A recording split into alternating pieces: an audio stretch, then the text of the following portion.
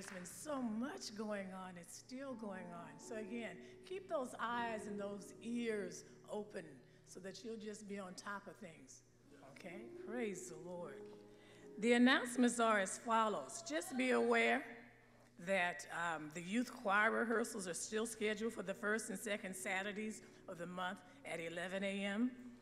Choir rehearsal, the adult choir rehearsal is at noon, and you're more than welcome to come and join them. Bible study is scheduled for noon on Wednesdays here at the church. Youth church is scheduled here on the third and fourth Sundays at 11 a.m. Okay. Thirsty Thursday is online. It's online, okay, every Thursday at 7. You're more than welcome to please feel free to join in. And if you're already online, you know how to access it. But if you're sitting here in the sanctuary, do feel free to go to sbclove.com or ssbclove.com. Local businesses are invited to check with the church just in case there's something you'd like to share. Graduations are taking place even now. They're taking place now. So there are scholarships that are being, if you'd like to contribute toward a scholarship, again, please see those at the church regarding that. Sanctuary, there's a seminary that's taking place here at Sunnyside, and there are some spots still available. So check with Reverend Milton regarding that, okay? Reverend Norris Milton, that is. Image Summer Camp. If you're here, just note that the packets are outside in the foyer. Quite a bit of information is just shared with the kids. They have access to field trips, outdoor games and sports, arts and crafts, theater, dance, group bonding activities, drones and robotic training. At the same time, photo and graphic design, video and broadcast production, audio and podcast, recording, and even more. Would you believe that the cost of that is $1 a day? Did you hear me? $1 a day. I don't know if any of you know about the cost of child care, but $1 a day or $5 a week, and sponsorships are even available. So please don't hesitate to pass that information on. And again, outside in the foyer, the application forms are even available. Pick one up, pass it to someone who you feel just might take advantage of that. Tutoring will return back in the fall. Free computer classes are held here on Thursdays from 12 until 4 p.m. And if you complete a total of 8 hours, you get a chance, I'm gonna say that, you get a chance to get a computer of some sort, okay? But again, just be aware that that is a possibility that's available. For some reason, I tend to get information handed to me, and I feel like I'm being selfish if I'm not passing it on. The notice is the City of Los Angeles Youth Development Department. They have a Youth Expo 2024. Come join them for the students that's ages 15 to 25. They have an on-site hiring and employment resources. Again, that is next Saturday, the 22nd, at Los Angeles Trade Tech College. I have 4 flyers that were put in my hand. I don't know 4 kids that are 15 to 25 years old, but if you know someone, please ask me for this flyer. Again, it is on-site hiring. The last time I made an announcement like that, somebody from Sunnyside benefited from it. So again, please do get that, okay? Again, fathers, praise God for you. Praise God for you. Thank you.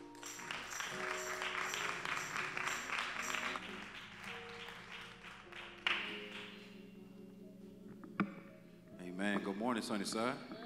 How y'all feeling this morning? Good, good. Amen. How y'all feel about it? Good Lord waking y'all up this morning. Anybody glad that God decided to wake you up this morning and touch your body and gave you a mind to come into the house of the Lord today, y'all? We are here celebrating Jesus Christ, celebrating Father's Day, celebrating life, celebrating you. And we're going to have praise and worship, and we're going to ask the Holy Spirit to come in this place to change somebody, to set somebody free, and to give somebody new life. Amen. So as we say our call to worship as we're standing, we will go into our praise to worship. And the call to worship reads, I was glad when they said unto me, let us go into the house of the Lord. Our feet shall stand within thy gates, O Jerusalem. For a day in thy courts is better than 1,000. I had rather be a doorkeeper in the house of my God than to dwell in the tents of wickedness. Amen. Amen. Come on, let's put our hands together. How many of you know that our God, our Lord, is awesome? Amen? Oh, amen? Yeah. Okay, all right.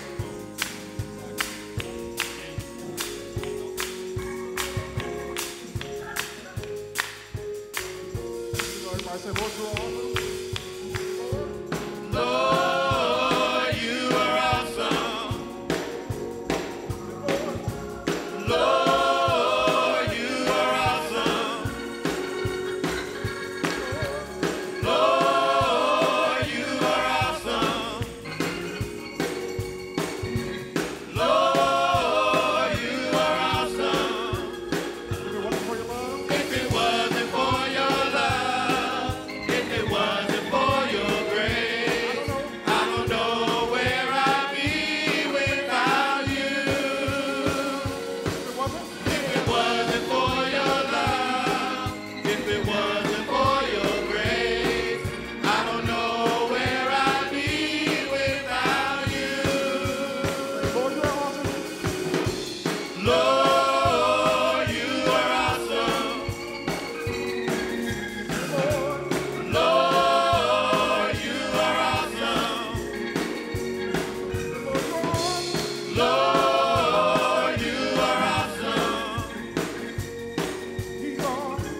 Lord, you are awesome. If it wasn't for your love, if it wasn't for your grace, I don't know where I'd be without you. If it wasn't for your love, if it wasn't for your grace, I don't know where I'd be without you. Lord, you are awesome. Lord, you are awesome. Lord, you are awesome. Lord, you are awesome. If it wasn't for your love, if it wasn't for your love, if it wasn't for your grace, I don't know where I'd be without you. If it wasn't for your love, if it wasn't for your grace, I don't know where I'd be without you. Come on, everybody. Come on, let's just praise real quick. Come on, let's just clap your hands. Come on, y'all, clap your hands this morning and give God some praise.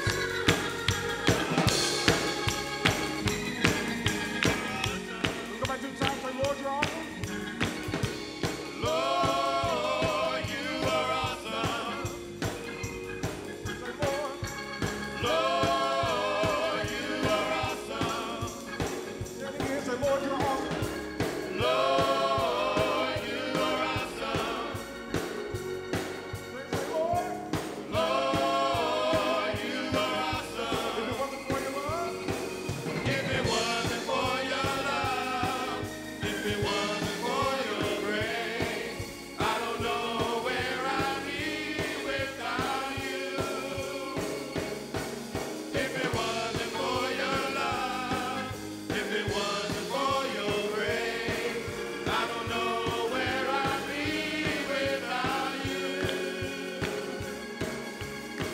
Come on, y'all. Let's go ahead and give God his praise in this place today. How many of you know that God is an awesome God? I said, did anybody here know that God is an awesome God? Come on, y'all. Sing with us. You are awesome. That's you are awesome. You are awesome. Come on, sing it with it if you believe it. You are awesome. You are awesome. You are awesome. You are awesome. You are awesome. You are awesome. You are awesome. You are awesome. You are awesome. You are awesome. You are awesome. You are awesome. You are awesome. You are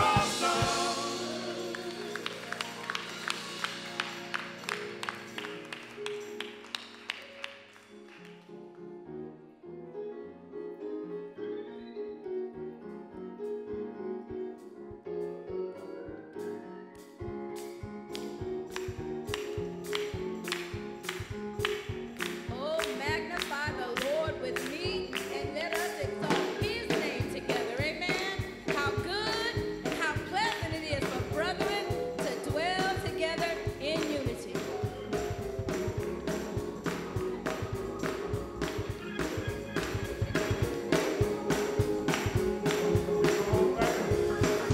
Oh, magnify the Lord, for he is worthy to be praised. Oh, magnify the Lord, for he is worthy to be praised. Hosanna, blessed be the rock, blessed be the rock of my salvation. Hosanna, blessed be the rock, blessed be the rock of my salvation. Oh, magnify the Lord, for he is worthy to be praised. Oh, magnify the Lord, for he is worthy to be praised. Hosanna, blessed be the rock, blessed be the rock, blessed be the rock of my salvation. Hosanna, blessed be the rock, blessed be the rock of my salvation. Oh, magnify the Lord, for he is worthy to be praised. Come on, church, say magnify the Lord, magnify the Lord, for he is worthy to be praised. Everybody say Hosanna, blessed be the rock of my salvation. Yeah, Hosanna, blessed be the rock of my salvation. Say, oh, magnify the Lord, for he is worthy to be praised. Can anybody attest to that? Say, magnify the Lord. Oh, magnify the Lord, for he is worthy to be praised. Yeah, Hosanna, blessed be the rock of my salvation. Hosanna, blessed be the rock, blessed be the rock, blessed be the rock, blessed be the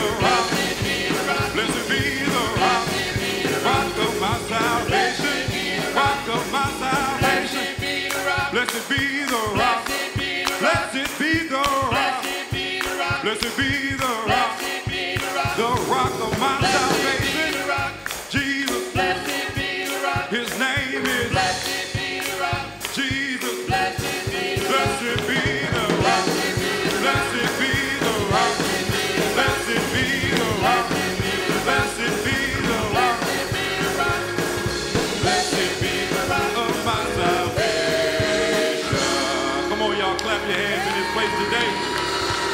Clap your hands in this place today and give God some glory. Hosanna in the highest. Hallelujah. Hallelujah. Good morning, Sunnyside. I'm Deacon Glover. I have the honor to read the Word of God. And there's a correction. The Word of God comes from the book of Ephesians, the 2nd chapter, verses 8 through 10. And it reads as follows. For by grace you have been saved through faith, and that not of yourselves. It is a gift of God, not of works, lest anyone should boast. For we are his workmanship, created in Christ Jesus for good works, which God prepared beforehand that we should walk in them. And may God bless the hearers, readers, doers, preachers, and teachers of his word. And let the church say, amen. Amen.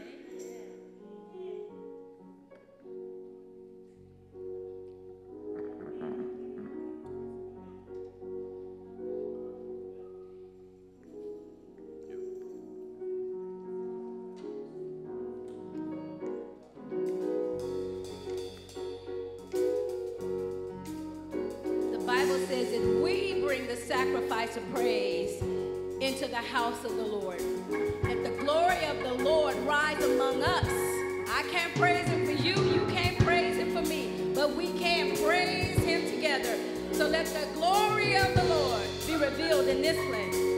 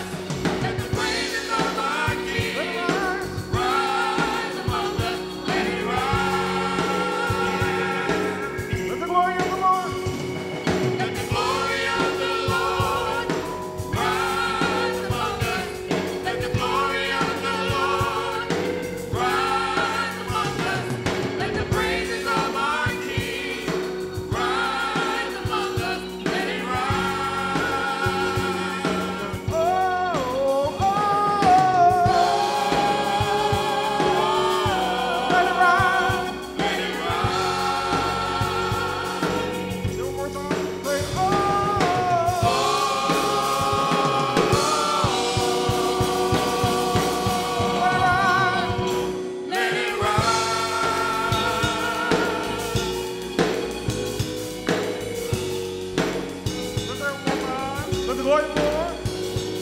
Let the glory of the Lord rise among us. Let the glory of the Lord rise Let the praise of our among us. King. Let the praises of our King rise among us. Let it rise. Let the glory of the Lord. Let the glory of the Lord rise among us. Let the glory of the Lord rise among us. Let the praises of our King rise among us. Let it rise. Oh, oh, oh. Let it rise. Let it rise. Oh, oh, oh.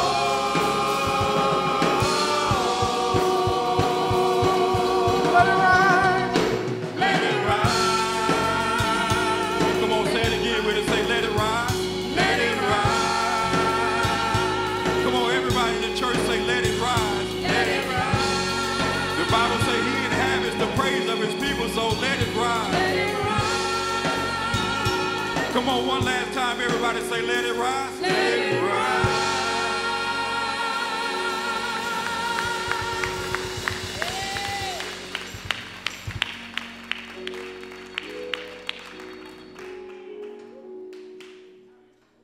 Thank you, Jesus.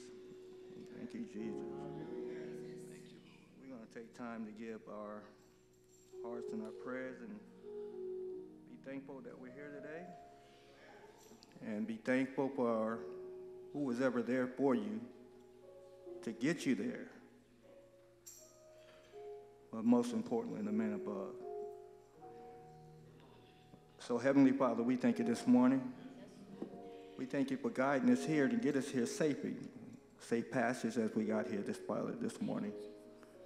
We ask you to pray for the ones that couldn't make it this morning, that's at home, that's not feeling well, just tired and weak from the days of working all week long. But we thank you, Heavenly Father, for pumping that blood through us, that letting that air blow through our veins, through our lungs, and letting us rise.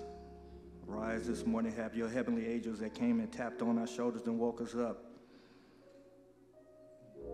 to inspire us, to keep us moving, to keep us going, for the loved ones that we have underneath us, that we have to get them there and guide them and give them strength. But Heavenly Father, we thank you all the time, for you're so good to us.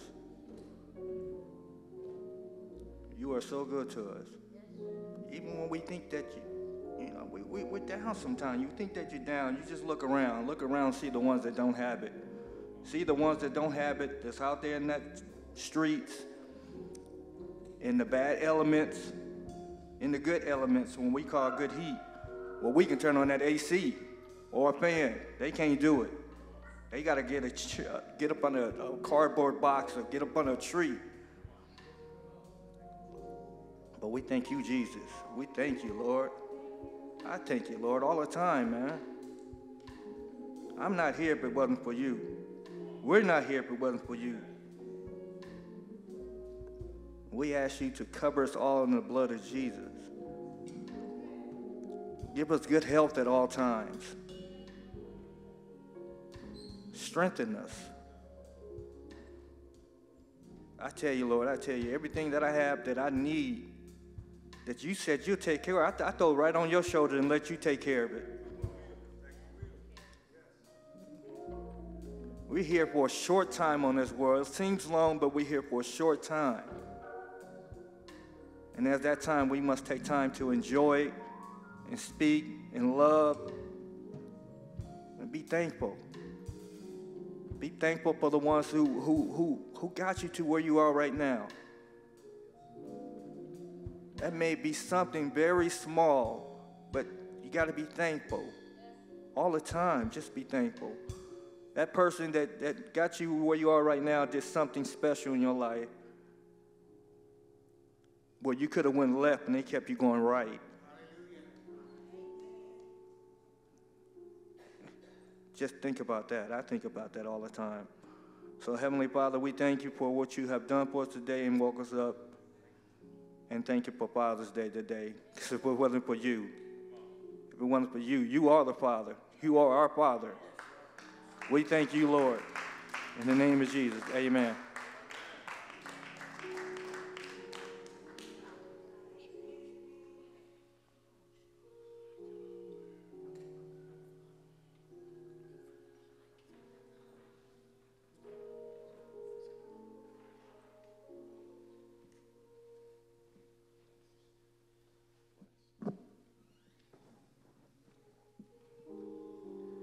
Good morning, church. It is now time for tithes and offering. Please stand and join me. I'm reading the offertory scripture, since it's taken from 2 Corinthians chapter 9, 6 through 8. Ready? Begin. Remember this: whoever sows sparingly will also reap sparingly, and whoever sows generously will also reap generously. Each man should give what he's decided in his heart to give, not reluctantly or on compulsion, for God loves a cheerful giver. Would everyone please remain standing, face the wall, follow the instructions of the ushers.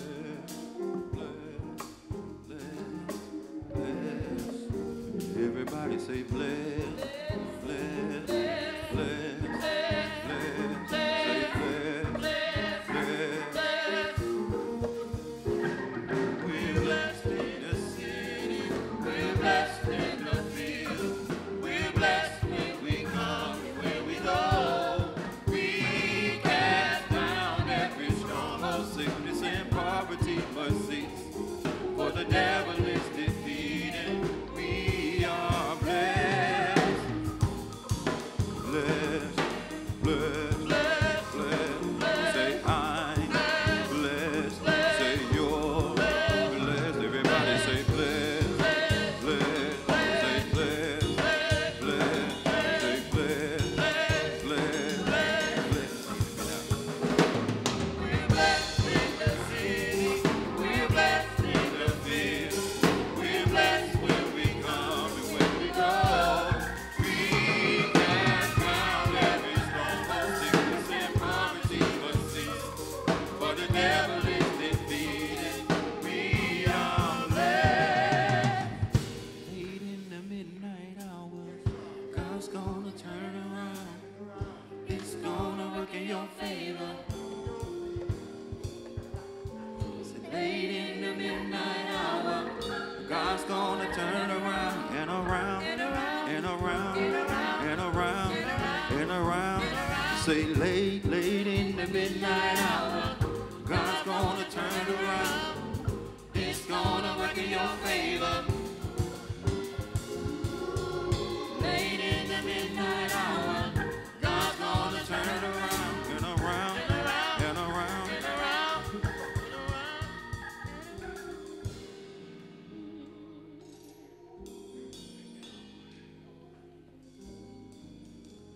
Let us pray. Dear Lord, we thank you for this opportunity to give back to you a portion of what you have blessed us with. Bless those who had to give and those who had not to give. We pray that you'll bless this offering and use it for the building of your kingdom here on earth. Amen.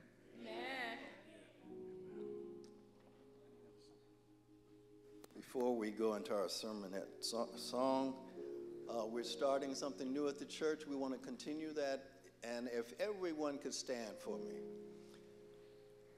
Do we have any visitors in the house? Any visitors?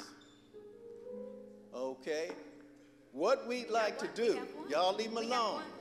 I know, Brother Philip, if you don't want to say nothing, raise your hand, Brother Philip. Hey, man, you want to say something or not? There's someone behind him.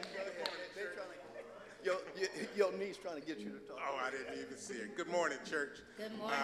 First, giving reference and honor to God, to the pastor of Sunnyside Baptist Church. I feel like a member because my sister and niece is here. It's not my first time here, but yet and still. I bring you greetings from True Vine Baptist Church, located in Inglewood, California. Pastor Austin F. Williams, Associate Minister Todd Frazier. bring you greetings. Thank you. There's a lot of members we see, some we haven't seen for a while, but we're glad to see all of you, right? So look at each other, hug each other, let's greet each other in the name of Jesus. Amen.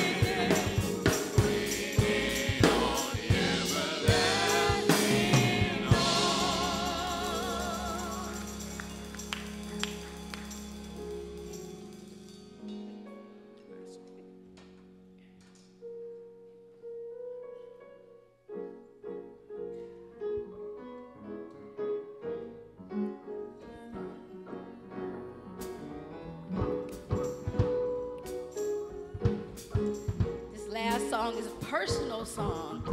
I just want to praise him. You saying it for yourself, you just want to praise him for all that he has done. Amen? Amen? Amen. God is good and worthy to be praised.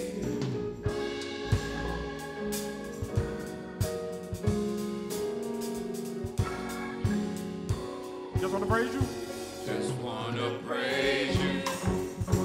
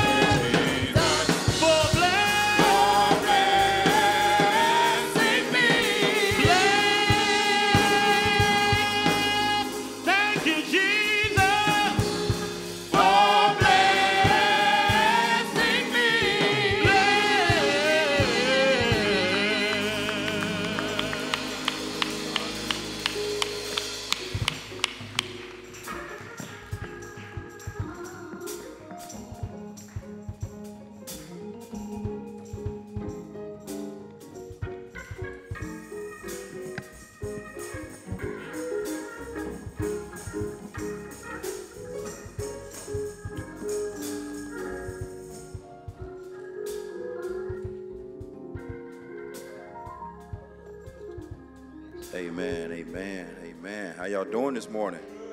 Say, how y'all doing this morning? I feel you real good. Amen, amen. Thank you.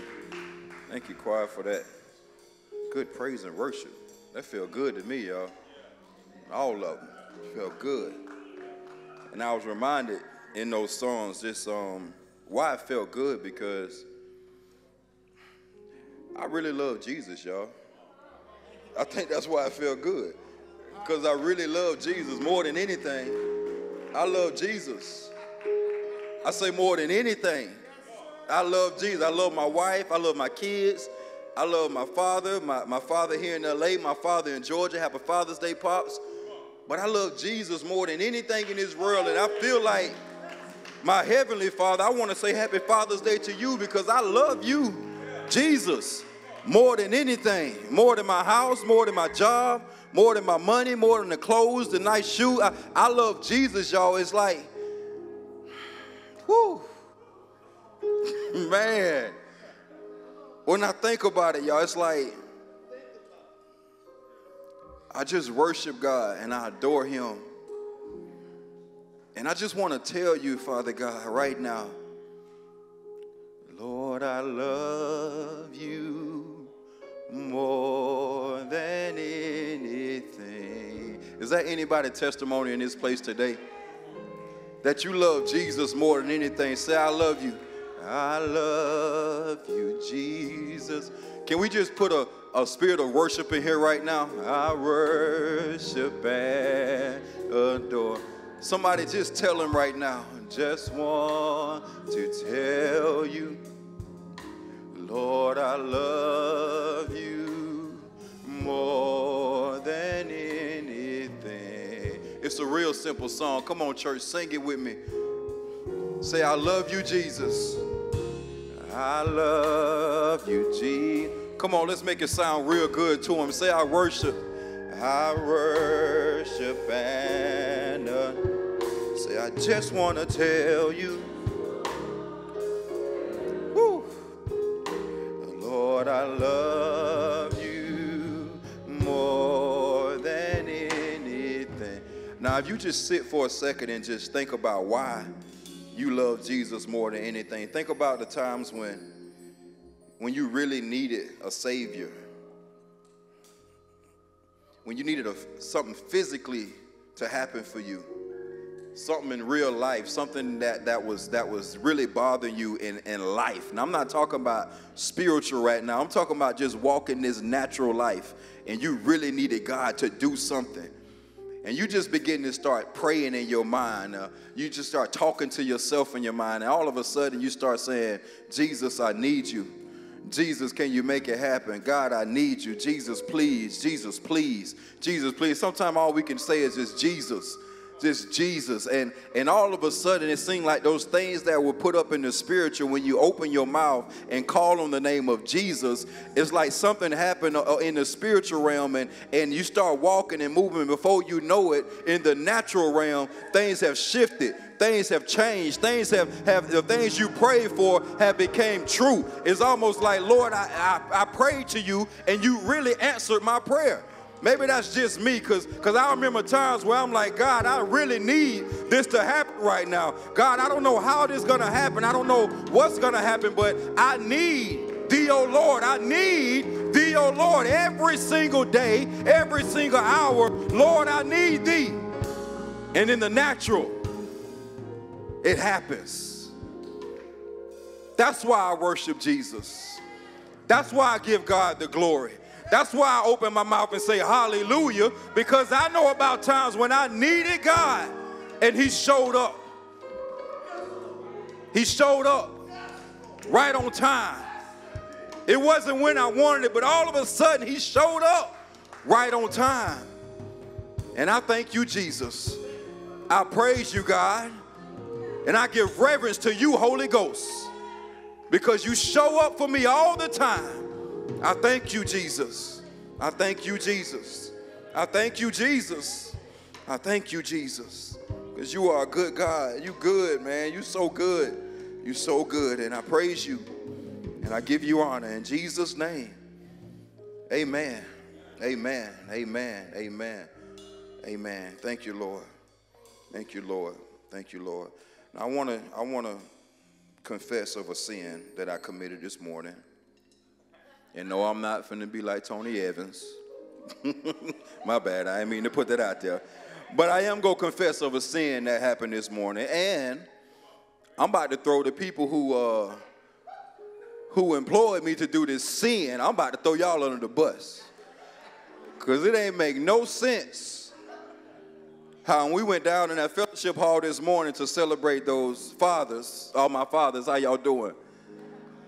We went down to fellowship hall and it was a spread laid out. I'm talking about a spread. Bacon, sausage, grits, eggs. Whew. You about to make me shout. Waffles. And I'm sitting there eating chicken, and I get up and get in line. They say, no, sit down. I said, oh, Lord.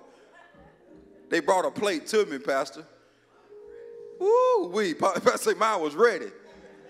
I want to say thank you on behalf of all the fathers here at Sunnyside Baptist Church to everyone, all the women, all the ladies, anybody who had anything to do with the brunch this morning or the breakfast this morning. We really, really greatly appreciate you. It was awesome.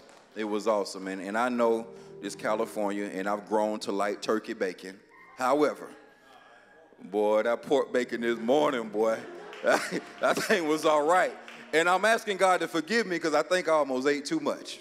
But we all right. So thank y'all so much for that. We really, really appreciate that, and thank you. And happy Father's Day to all the fathers here in this place today. I really want to give you a shout out, and all the fathers that are tuning in today on our YouTube channel, because it's not an easy task being a father, and I can't even imagine what it takes to be a mother. I don't want to imagine what it takes to be a mother, but I am walking in the shoes every single day of fatherhood.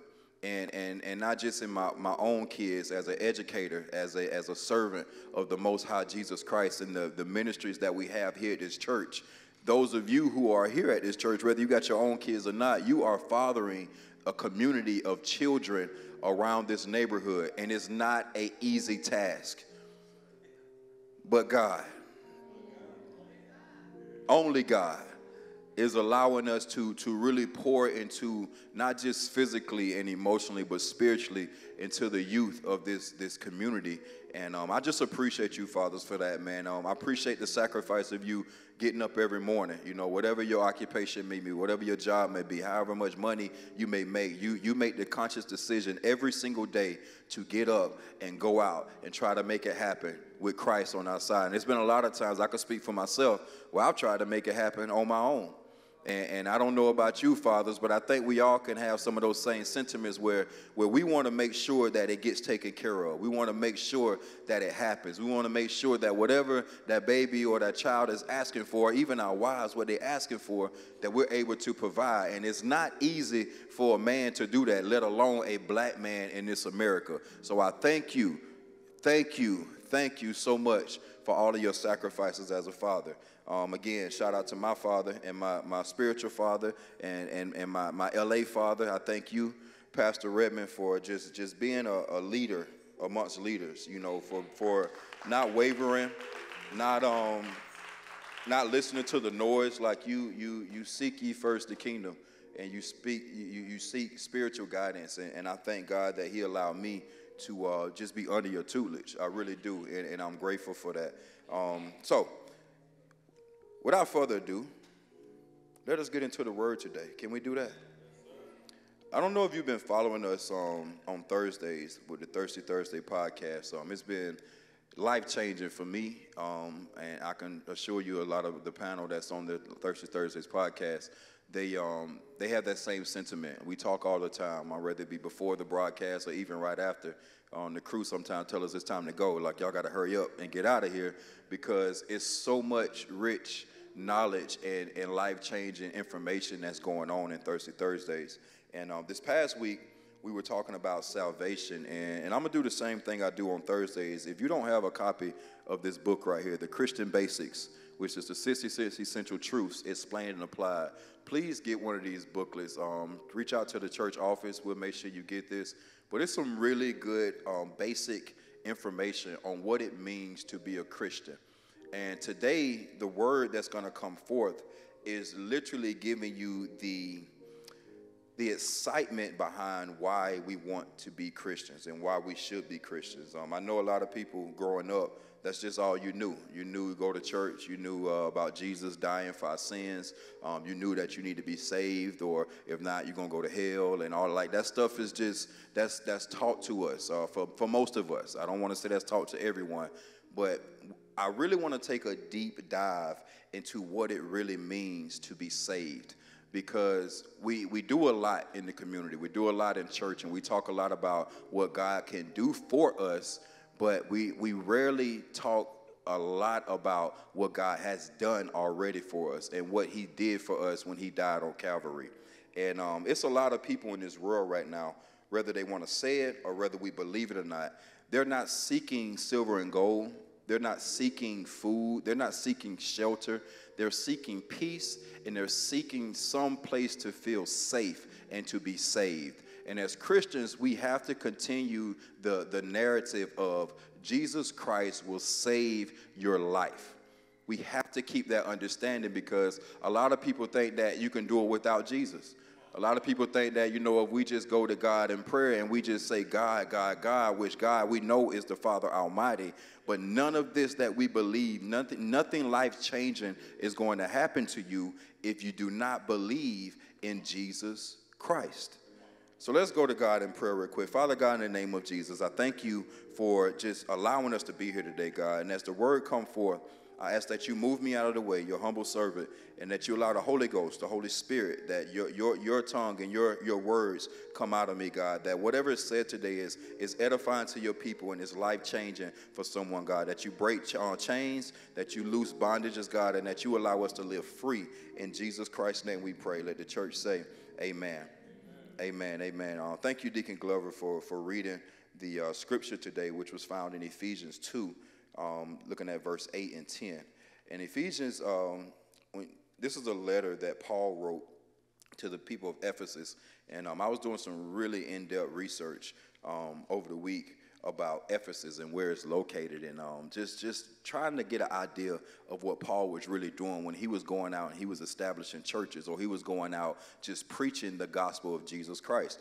And we all know that Paul was a sinner. Paul was someone who literally, prior to being Paul, prior to his life changing, he was Saul, and he was literally a Pharisee who was going out torturing anybody who proclaimed the gospel of Jesus Christ. And one day, that sinner, that guy who was literally killing Christians, encountered Jesus. And it's something about when you have an encounter with Jesus that is completely life-changing. And not just when Paul did it, not even in the Bible times, like even today, if you have an encounter with Jesus Christ, it will completely change your life. So in this letter, or this book of Ephesians, Paul is really breaking down what it is to be a Christian and why we should be a Christian. And here in chapters 1 through chapter 1, it talks about just kind of contrasting your old life and your new life. So when you accept Jesus Christ into your life, it says before then you were dead, okay? You were also enslaved, or you were objects of wrath, or the wrath of God. You also walked among the disobedient. In essence, you were under the domain or the dominion of Satan, the devil himself. But once you decide Jesus Christ is your Lord and your Savior, what happens is you take on what's called a new life. And although you were dead, you're now alive. Although you were enslaved, you're now enthroned. Although you may have been a object of God's wrath, because we got to understand that God is still a God who will put his wrath on those who are not living right and doing right. Now that you accepted Jesus Christ, you are up under what we call grace. And I think it's important that we keep that message going, because so many people are living a life that is literally a life of death. Like you're doing things, you're around things, you're into things that at the end of the day, it might not kill you now, it might not kill you tomorrow, but it's going to lead to a path of destruction, which is what sin is. Sin leads to death. That's the wages of sin. But in Jesus Christ, we are liberated through those, away from those sins, through simply believing, okay? Now, when I looked up salvation, it says that salvation is a presentation or deliverance from harm, ruin, or loss. And that's just a basic definition. Salvation means that you are being removed from being harmed, you are being removed from being ruined, and you are being removed from any type of loss, okay? But the theological or the biblical definition is that you are delivered from sin and the consequences of sin, and it's only brought about by faith in Jesus Christ. So if you look here, it's three main points I want to convey today as we talk about salvation. The first thing with salvation is that you must understand that we all, every human being, are born sinners. And if you don't believe that you're a sinner, then you're sinning then. You're lying. We're all born up under a sinful nature. We all are born up under a nature where we want to please our flesh. We want our flesh to feel good. We want to, again, going back to downstairs, when I was like, Lord, I'm sorry. Like, it feels good to eat and eat and eat and keep eating and keep eating, all right? So we satisfying that flesh. Sometimes it feels good to do other stuff. It feels good to go out and get a little drink and keep drinking till you belligerent. Like, and then you realize on the back end, it don't feel that good. You indulging in all that food, but in the back end, it don't feel that good. Like, and we get caught up so much in the world in indulging in sin, and we know that society is literally pushing sin in every avenue they can and make it look right. But we indulge in it and it feels good at the moment, but at some point we realize it is death, it is detrimental, it's going to kill us. That's why it's important to understand that we have to live outside of sin. And the only way you can live outside of sin is to have the Spirit of God in you. And the Spirit of God is in you through salvation of Jesus Christ. Romans 3:23 say, all have sinned and falling short of the glory of God. And I think that's important for all of us to understand, because we use that all the time, and sometimes we use it as a crutch. We get out here and we do our sins. Well, God know my heart. You know, we all sin and falling short. And we use the grace and mercy of Jesus Christ as a crutch, not realizing that that is detrimental, because eventually that grace and that mercy will be removed from you. But you have to understand that no one is perfect. No one is here living that's a complete saint.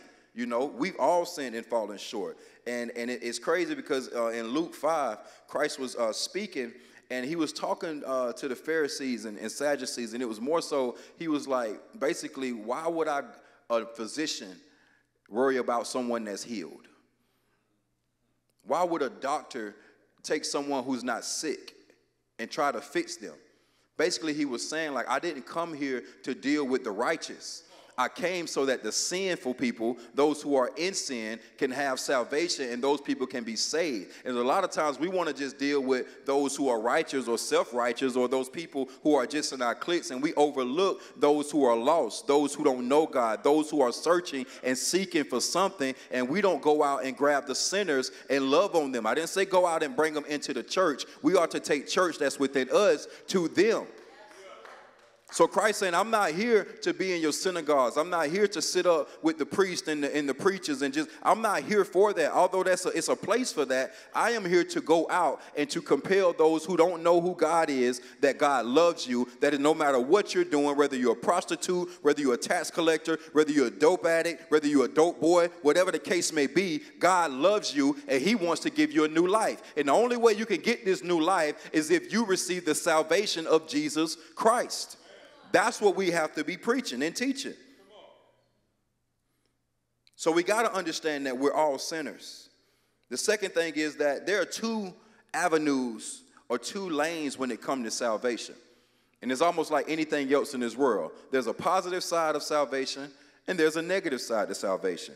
You say, well, how is salvation negative? I'll tell you why, okay? Let's start with the positive first. If you believe that Jesus Christ died and he was sacrificed for each of us to live, the Bible says that you are saved. And through you being saved, you are now away from the torment and the damnation that's going to come to those who don't believe. So in essence, the positive side of having salvation is life and life everlasting. The negative side of not having salvation is death and turmoil for eternity. Simple as that. It's life or it's death. Either you receive the salvation of Jesus Christ and live, or you disagree with the salvation of Jesus Christ. You say it don't take all that. You say we don't need to do that. Oh, I'm going to just go and I'm going to live right. I'm going to do right. My works are good. And if you don't receive Jesus in the salvation of the Holy Spirit, then you must understand that there is damnation for you. But if you say, Father God, I love you and I receive you and I believe that you are the Son of God, I believe that you died for my sins, and I know that you woke up and you got up on that third day and you alive and well right now, the salvation and the promise that God gave to all of his people is yours. That's the positive side of it. And the last thing, which I think is extremely important, is that salvation is a gift. There is absolutely nothing you can do other than have faith and believe to receive salvation. So many people think that my works is what's going to get me into heaven. My philanthropy is what's going to get me into heaven. The fact that I give my tithes and I give my offering and I'm at church every Sunday, or I'm giving to the homeless, or I'm helping people out. We think those things are what's going to get us into heaven. We get out here and we'll ride by, we may see a homeless person and we got a piece of chicken that we don't want to eat. And we say, hey, do you want this? And we get on our cameras and take a picture and say, look what God is doing. But the whole time we're doing it for self-gratification. We're doing it for folks to give us kudos. We're doing it to be boastful. Let's look right here in Ephesians 2 and 10. It shows us exactly why we shouldn't do that and why that's not a way of God. Right here it says, verse 8, for by grace you have been saved through faith, and that not yourselves, it is a gift of God, not works, lest anyone should boast. Basically what it's saying is nothing to do with what you do. The salvation of Jesus Christ has absolutely nothing to do with what you are doing. It's simply because Christ decided to come down here and die for us. And if you believe that, you have that salvation. It's not about boasting. It's not about saying, look at me, look what I'm doing, or look what I've done. It's nothing about that. That's not going to get you into heaven. What's going to get you into heaven is simply saying, Father, I believe that Jesus is your son, and I believe that he died for me, and I believe that he is alive right now. That will get you into heaven. But this is what happens. Although your works is not going to get you salvation, look at what happened when you obtain salvation.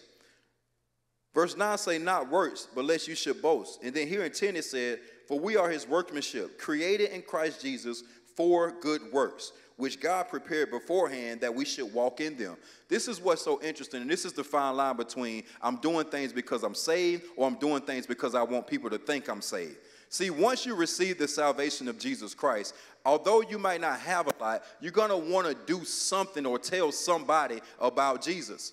Although you may not have the riches and the fame, you're going to want to go out and help somebody. If you see someone who is down and needs some help, because of the salvation and the grace that God put on your life, you're going to extend that same grace. Because of the salvation and the mercy that God put on your life, you're going to come and you're going to say, okay, we're going to give out clothes to the homeless, or give out clothes to those who need it. Because you are saved and have salvation, you're going to come show up and say on Fridays, we'll give out food to those who are less fortunate, because of I'm saved and I feel that God is taking care of me. Because of that, I now want to take care of his people. It's not the opposite. I don't come and say I'm going to give this food, and then hopefully at the end of the day, God going to say you did a good job by serving, so I'm going to give you life everlasting. No. Once you say, God, I love you and I know who you are and I believe that you are the Son of God, then he will give you salvation. And something happens when salvation comes inside of you. You then want to help out your fellow neighbor. You then want to pray for those who need prayer. You then want to give to those who don't have. You then hear the Holy Spirit talk to you. And although you may only have $20 in your pocket, the Spirit say, give it to that person. And your salvation know that although I'm giving this to him, my Father in heaven has everything. So this is not the last of it. I'm not worried about this little money because God is going to give it back to me. So the works on the back end of salvation are the fruits of salvation, not the work on the front ends. Your salvation is what's going to push you unto those good works. And as I'm getting ready to close, it's a few things we got to understand here. Because when you have salvation, there's evidence of salvation in your life. In 1 John, the second chapter, actually 1 John throughout the whole chapter, gives you an understanding of what that evidence looked like. See, when you have salvation, the first thing that shows that's evident that you have salvation is a moral test of obedience. Meaning that you have good character, you have good reputation, and you're obedient to what thus says the Lord. You're not moving on your own accord. You're not moving on what you want to do. You literally understand that although I'm saved, I have to hear what God is telling me, and your moral test of obedience shows that you obtain salvation from Jesus Christ. The second thing is your social test. How do you treat your neighbor? How do you treat your brother? How do you treat your sister? How do you treat your mom? How do you treat your dad? How do you treat those who are less than or perceived as less than? How do you treat those who are perceived as more than? Your moral compass is going to show just how much salvation you really have inside of you. The way you love your neighbor as yourself going to show just how much brotherly love and salvation you have inside of you. And the last thing that shows that you have salvation is that you are okay with going out and talking about, preaching about, teaching about the doctrine of who Jesus Christ is. Because if you're not going out here saying that Jesus saved me and Jesus changed my life and he can do the same thing for you, then your salvation is not valid. Because the salvation that we get is simply through Jesus Christ. It's not through your works. It's not through your wealth. It's not through anything outside of Jesus, I accept that you came to this earth, that you walked this earth for 33 years. And then one day, as you were praying in this garden, this guy who was supposed to be your friend, this guy who was supposed to be your homie, your partner, he was supposed to ride with you. He was supposed to go to bat for you. He got caught up in money, in selfishness, in greed. And he had the nerve to go tell the enemy exactly where you were going to be.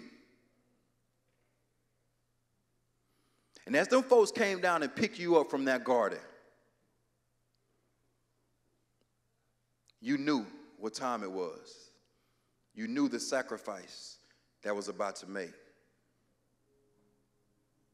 And although you could have called on angels, legions of angels, to cease and desist this whole thing, you decided, you made a conscious decision to say, I'm going to go with the will of God.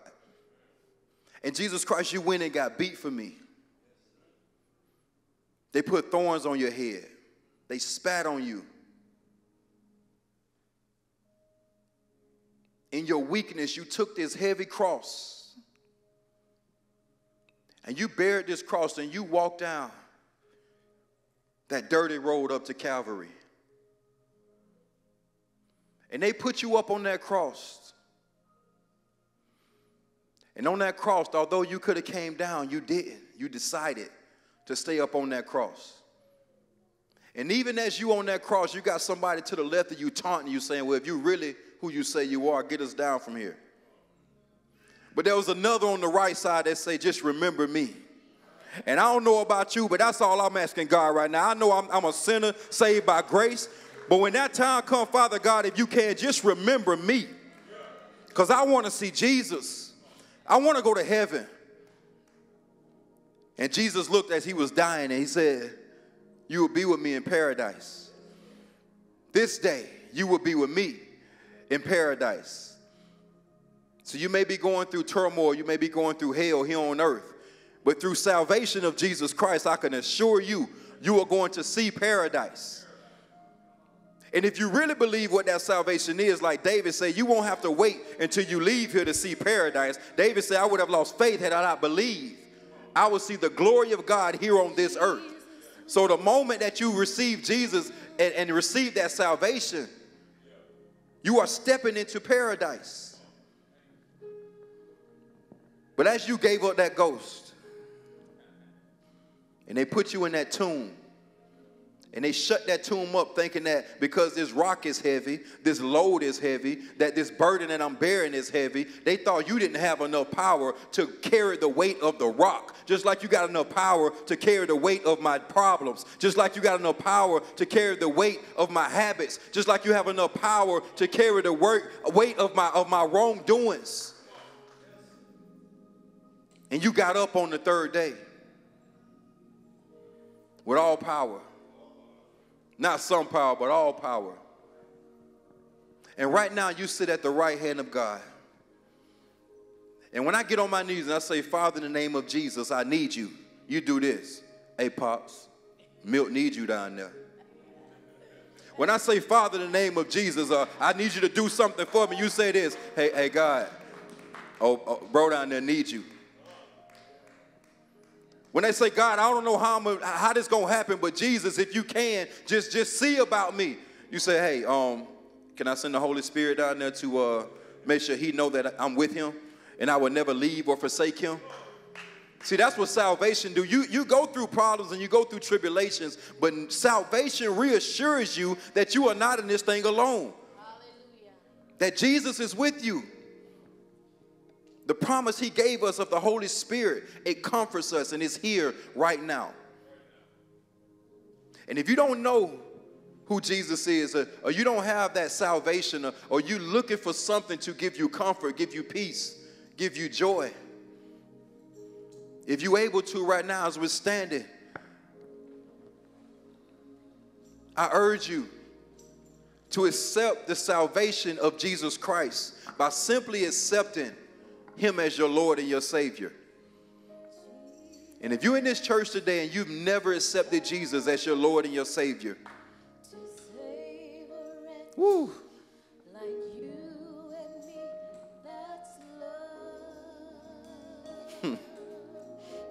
thank you, Holy Ghost. If you don't know who Jesus is today, I urge you right now to come down and let us introduce to you a Savior who can completely change your life, who can completely flip your life upside down. I'm talking about shake all of the baggage, all of the problems, all of the issues. He could take it away right now. And all you got to do is believe.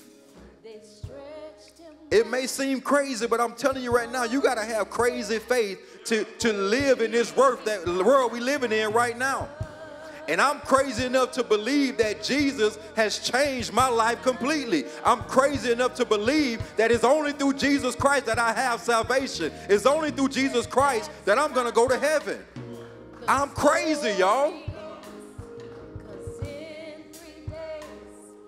But I also think it's crazy to not believe and to know that in your sins, you are walking down a road of damnation. You are walking down a road of death. You are literally killing yourself because you don't want to believe in Jesus Christ. Well, I believe in Jesus today. And I'm here to testify how good he is. You are looking at a walking miracle. Matter of fact, if you look in the mirror, I can assure you, you are looking at a walking miracle. It is nothing that you did to get you to the place that you are right now. It's only through the power of Jesus Christ. Maybe you know Jesus and you need a church home where you can fellowship and that you can grow spiritually. Sunnyside Baptist Church, as pastors say, we ain't such a much. But I could tell you this, we love the Lord Jesus Christ with all our heart and our soul. And like unto this, we love our neighbor just like we love ourselves. It is not just through talk, it's through evidence. It's evident that here at Sunnyside, you love your neighbor. It's evident here at Sunnyside that you love those around you. You love the least of them. You love the poor. You love those who don't have. It's evident. And if you want to be a part of that, we open the doors of the church today so that you can join this fellowship. And you can assist us in building the kingdom of God right here on 94th and Budlong. Amen. And lastly, if you just need prayer, you need God to do something for you. You need to go to Jesus so he can lean over and say, hey, Father, they need you down there. Hey, Father, they got something for you to do. What you think? Can I do this? If that's you today and you need prayer, please come down. Let us pray with you. The Bible says where 2 or 3 are gathered together, that he is in the midst of it. And I can tell you right now, ain't nothing, there's no money, there's nothing that you can pay for the peace that surpasses the understanding that Jesus Christ gives you. Thank you, Holy Ghost. Thank you, God. Thank you, God. That's not how the story is. In 3 days, he rose. That's love. Thank you, Lord God. Thank you, God. That's love. Can we go back to they hung him high? Because we need to know that part. They hung him high. They hung. They stretched him wide. He hung his head. Woo. Lord, I thank you for me. You died. And that's love. See, we all just want some love in this world. Say, that's love. Say, that's not how. Say, the story ends. In 3 days, he rose again. That's love. Lord, I thank you for loving us today. Say, that's love. Whew. Lord God, right now in the name of Jesus, Lord, we thank you right now, God. We praise you right now, Father God. You are a mighty good God. You are a real good God. You are so good to us, God. Even in times where we don't even deserve your goodness, God, you give it to us. In moments where we don't deserve your grace, you give it to us. In times where we don't deserve your mercy, you give it to us, God. Your unmerited favor, God, you give it to us, God. Lord, we say thank you today. And God, right now, we stand in the gap for your people. Not those who are righteous or those who think they're righteous, but for those who are sinners, God. Those who are mentally in captive, God. Those who are looking for a Savior and don't know where to look, God. We come on behalf of those individuals right now, God. And we pray right now, God, that you will go and you will speak, you will touch, and you will set them free right now, God. We ask that you give them an encounter right now wherever they are, whether they're in the mire of the miry clay or they are sitting up on the highest pedestal, God. We ask that you go to them right now and give them a inclination, a moment that they know without a shadow of a doubt they have met Jesus Christ, that their life is changed. God, let them start crying and they don't know why they're crying. Let them feel your spirit and they think someone's around. Let them hear you talking. They don't seek nobody. Let them know that you are there with them, God. And as you talk to them, God, I ask that you give them direction on the way they should go. I ask that you give them clarity on how they should live. I ask that you free them from any guilt, any bondage, anything that they feel like they are less than, God. We ask that you liberate their spirit so that they can stand up bold and walk and say, but for God I'm going to live and for God I'm going to die, God. We thank you because, Jesus, you have the power to change anything and anybody, God. Yes. So we ask that you send your spirit right now wherever they are. We ask right now if anyone here in this church have a prayer, God, that they need you to see about, that you go sit with them, God, and that you strategically show them that you are with them and that you have never left them. And that you will come and see about them, God. Let them have a testimony that's so powerful and so life-changing, God, that somebody else is blessed by the words of their testimony, God. God, you are a miracle worker. You are life changing. You are a life saver, God. So we thank you today for your healing power. We thank you today for your strong power. We thank you for your anointing that breaks yokes, God. We thank you today, God, because you are good and your mercy is everlasting. And your truth endures not just to one generation, not just to the next generation, but all generations, God. Your truth is true. And that is that you are the Son of God, that you did come down to this earth, that you were crucified, that you did get buried, but you are risen right now, God. And you are sitting at the right hand of God, and you are interceding for us, God. You are looking out for us, God. You are watching over us, God. You are protecting us, God. You are keeping us, God. And there's no devil in hell that can go through what you say, God. We thank you today, Father. We give you honor and glory and praise. And it's in Jesus Christ's mighty name we say amen. Amen. Amen. Can we give God a hand clap of praise in this place today? Hallelujah. Come on, somebody say they hung him high. They hung him high, they stretched him wide. He hung his head, for me he died. That's love. That's love. That's love. Ooh. And that's not how the story.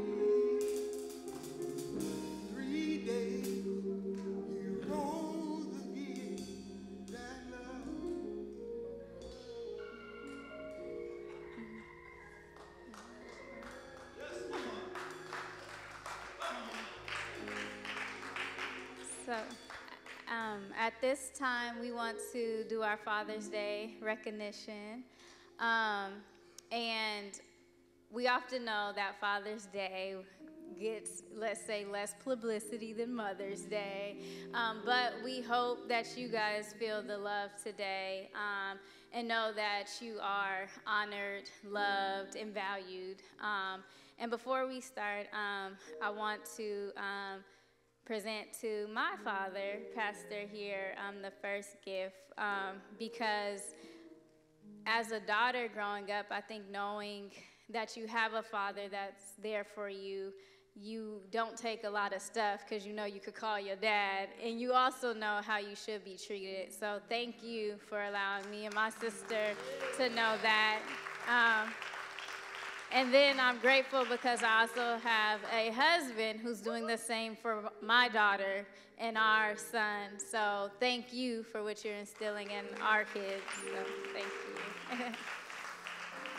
So at this time, all the fathers, would you please stand? We're going to get to all the men here, so none of you are going to escape without anything. But for all the fathers, please stand so we can acknowledge you and the gifts and love that you provide.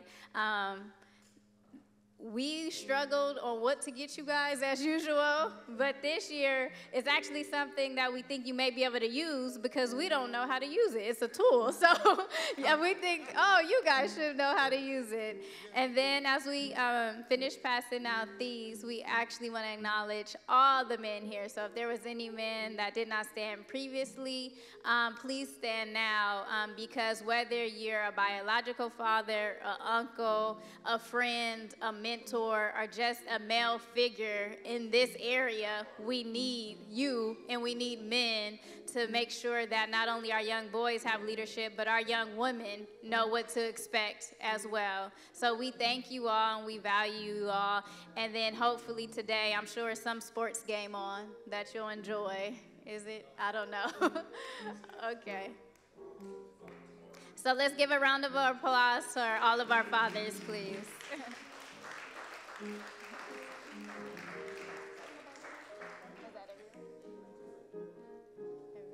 Okay.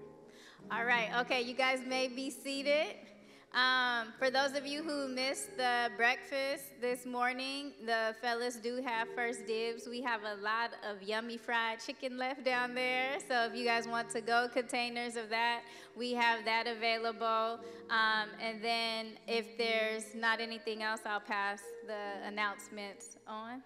Okay, well, I'll just finish up with the announcements because I know it's coming up too. So Summer camp. This is our last week before summer camp, so please make sure you register. Send the kids to sign up on the 24th. And then also please donate to our scholarship funds. We have a lot of graduates who we want to bless this year. The scholarship Sunday will be in July. So please thank you for those who have given, continue to give. And then we will be announcing when we'll do the birthday celebration. So. And a huge thanks to everyone who came out yesterday for the Juneteenth celebration. It was a great day. And I'm sure it was covered earlier, but this Wednesday is the actual holiday. So we wish you all a blessed and safe one. And I'll pass it on. Thank you. Amen. Amen. I appreciate my keychain. Amen. Amen. Amen. Happy Father's Day again to the fathers. Amen. And happy Father's Day to you, Pastor.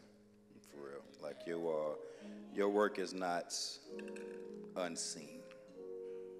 I know times it may feel like it. I know times I ain't gonna say people, we don't understand some of your methods, but it ain't for us to understand. It's for us to trust that the God in you is leading us where we're supposed to go. And if you're not blind and your eyes can see, we can see that God has been leading you and that you have been leading us. And we thank you so much for that. Amen. And I'll tell you what, I appreciate my kids having Papa D, 100%. I appreciate that. And if there's nothing else, y'all, pray for me and my family. We're traveling today to go back to Georgia, so I'm going to see my daddy tomorrow. So I'm excited about that. And just have a good Father's Day today. And just remember, y'all, at the end of the day, regardless of what you do, it's all about salvation. Let's be very clear. It's about whether or not your soul is going to see Jesus. And I pray that that is your desire, and that desire can be manifested through believing in Jesus Christ. Amen. Let us stand. Father God, in the mighty name of Jesus, Lord, we thank you today. We thank you for everything that was done, God, and we ask that it was pleasing in your sight today, God, that it was a sweet aroma, our worship, our praise, our words, and everything that happened today, God. And we ask as we leave this place that we not leave your presence, God, that you walk with us and you talk with us, and that the words of our mouth and the meditation of our hearts, God, be acceptable in your sight, O Lord, our God, our strength and our Redeemer. And it's in Jesus Christ's name we pray. Let the whole church say amen, amen, and amen.